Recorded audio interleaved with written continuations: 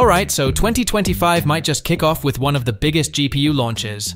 Nvidia's rumored to drop the curtain on its RTX 50 Blackwell series at CES. And if these leaks are even close to accurate, we're looking at some wild upgrades with the flagship RTX 5090 and its more affordable sibling, the RTX 5080. And yeah, you might want to start saving now because let's just say flagship performance doesn't come cheap.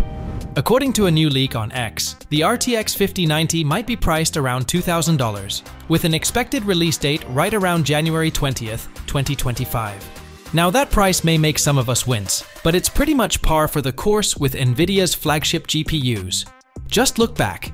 The RTX 3090 came in at $1,499, while the top-tier 3090 Ti hit shelves at $1,999. And the RTX 4090? Nvidia upped the MSRP to $1,599, though good luck finding it anywhere near that price now. Currently, you'll see it listed closer to $2,100 on Amazon or around $1,950 on Newegg. So, with the RTX 5090's rumored performance, we might see that $2,000 mark stick. But what do you actually get for that price? Well, a lot, if these rumors hold true.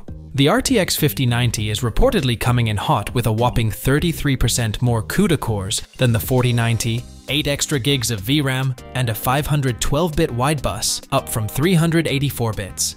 This powerhouse will also be running the new GDDR7 memory clocked at a blazing 28 gigabits per second, putting the 21 gigabits per second on the 4090's GDDR6X to shame. So yeah, on paper, this thing looks like a beast. The only catch?